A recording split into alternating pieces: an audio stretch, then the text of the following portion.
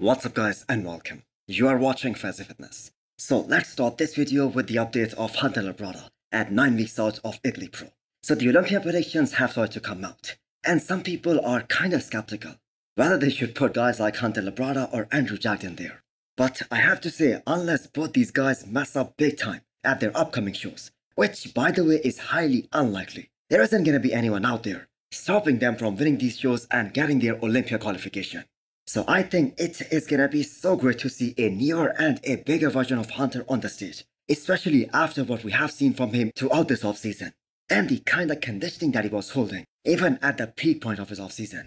So last year at Tampa Pro, we saw that Hunter is capable of bringing an insane level of conditioning. And Hunter pushed to almost 300 pounds in this offseason, which is the biggest he has ever been. And it was a very clean looking offseason phase. So he has been practicing those vacuums throughout this offseason, even when he was in the 290s range, which means his stomach control will be a lot better this year, compared to back in 2023, where Hunter was breathing a little too hard through his stomach against Andrew Jacked at Texas Pro. And that was actually one of the main reasons he lost that Texas Pro title, because according to the judges, when these guys first came out, Hunter was actually in the lead in the first few rounds. So Tampa Pro 2023 was his best look, but Hunter believes that he can be harder and even drier.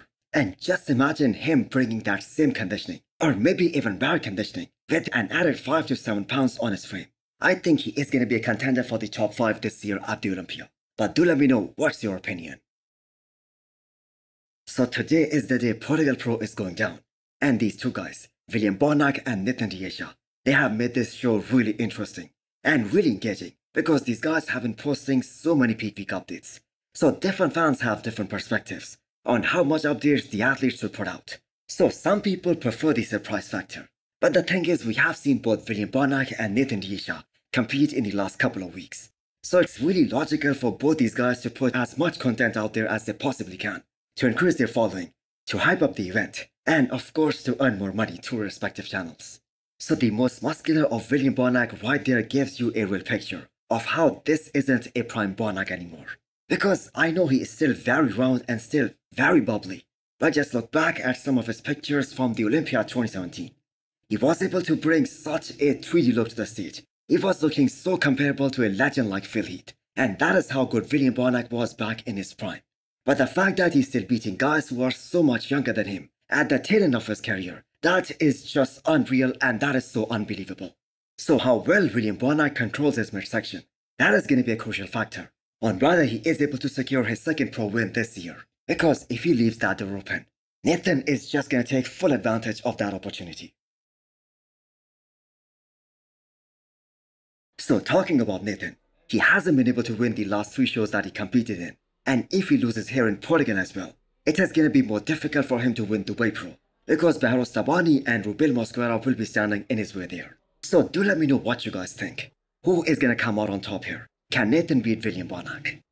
And lastly, before we head into Portugal Pro, a last few updates from Stephane, who is one of the biggest attractions here in Portugal. So the biggest advantage that a guy like Stephane had here is that they allowed these guys to make the weight 48 hours before the show. So these guys have plenty of time to fill up their frame and make sure that the carb loading process goes really smoothly. And you guys will be shocked to hear that Stephane is already 3 kgs up from his weight limit. That's kgs, not pounds. And he has been looking better and better with every passing meal. And I have to say, no style of training is going to give you those muscle bellies. Those are just pure genetics. Stephane was born with it. And now that he has found a great coach in his corner, he's ready to showcase his true potential. So if he wins here, he's going to be making his Olympia debut this year. And that very much puts him in that discussion of cracking top 10 at his first ever Miss Olympia. Now, many of you guys want to see him go to the men's open bodybuilding. And maybe you guys are right. But as of right now, we have got to appreciate all the hard work these guys have put in this prep. So let's see what kind of a look he brings to the stage. And I for one am really pumped to see him back on the stage in Portugal. Next up are a few updates from all the athletes that are going to be competing at Van Pro, which is the next show in line. And it's happening exactly 1 week from now. So first of all, let's talk about John Jewett, who plays top 3 in Toronto. You will never see a guy like John miss his mark. And that alone makes him a very strong contender to win this show and get his Olympia qualification. So this recent picture of John in the pool shows you how big he really is. So if we look back at his 212 look, versus his current look. He's altogether a different bodybuilder now.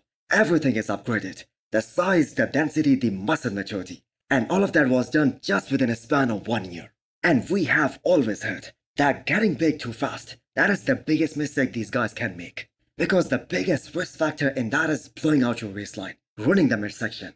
But John absolutely nailed it. He has been able to pack on so much size, while his waistline has stayed exactly the same.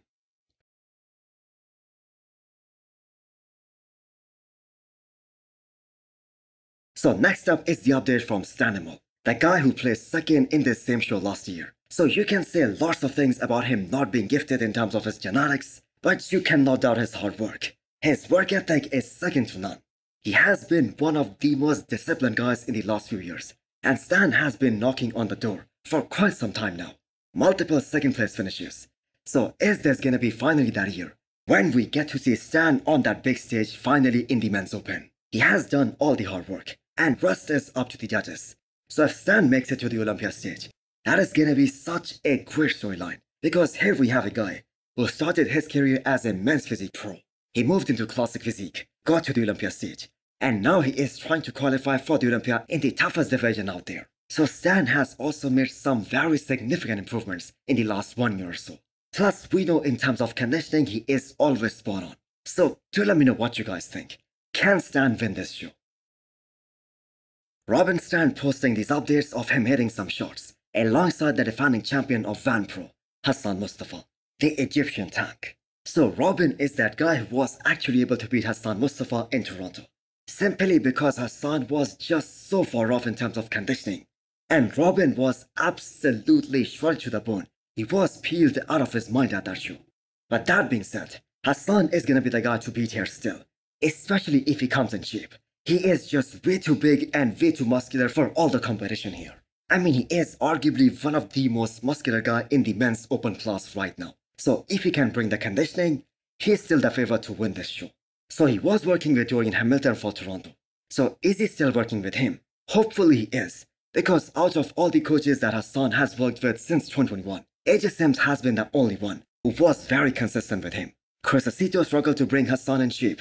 And even last year when he was working with Chad Nichols, even he wasn't consistent with Hassan's conditioning and peaking him right, especially in some of the shows, like Orlando Pro, where Hassan just came in way off, and he lost to a guy like Phil Glahar, which was never supposed to happen. And I am pretty sure that this has nothing to do with Hassan's work ethic. That is just a different physique to dial in. Now, logically speaking, Hassan is supposed to improve a lot from his Toronto Pro look, because of these extra few weeks of dieting that he had post-Toronto Pro. But still, I think we are always going to be a little skeptical on how Hassan is going to show up. So what do you guys think? Will Hassan be able to successfully defend his title and qualify for the Olympia for the 4th consecutive year in a row? Do let me know in the comments below. And also hit the thumbs up button if you liked the video. And smash the subscribe button if you wanna come back for more. Thanks for watching.